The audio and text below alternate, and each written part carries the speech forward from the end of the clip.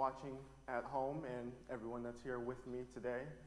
Today, I'm going to be talking about the things that we can't physically see with our eyes, but we know for sure are real.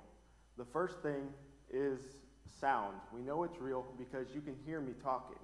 And when you hear the instruments, whether it's the organ, piano, or trumpet, you don't see the sound waves moving in the air, but you hear the sound, so you know it's something that's real.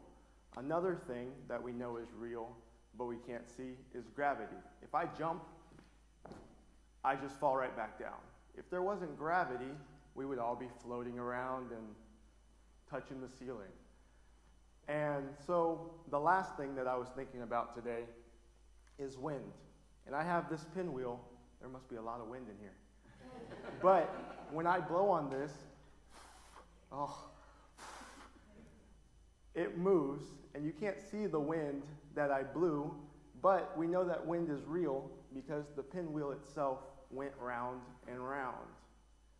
So today in our New Testament reading, we heard that we can have confidence, for we walk by faith, not by sight. And the word confident in the dictionary has these definitions. The first thing is having trust or faith, being sure or satisfied. And the second one is being sure of one's own abilities.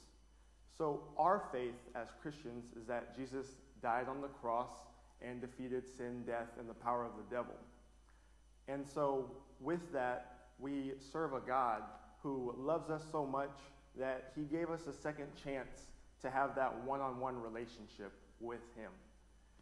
And so another thing that we can't always see, but we can feel, is that love. The love that God has for us, or the love that our parents have for us.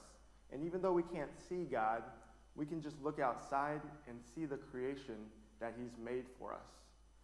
And so even though some things aren't always seen to the visible eye, sometimes the best things are those invisible things, like love, for instance, because it gives you the confidence to be who you are and do good works. So that's the good news for today, and let's pray. Dear God, thank you for the confidence we have. Thank you for the confidence we have. In you and your word. In you and your word. Help us to walk worthy. Help us to walk worthy. Of the path you have set for us. Of the path you have set for us. We love you. We love you. In Jesus' name we pray. In Jesus' name we pray. Amen. Please join us in singing our next song.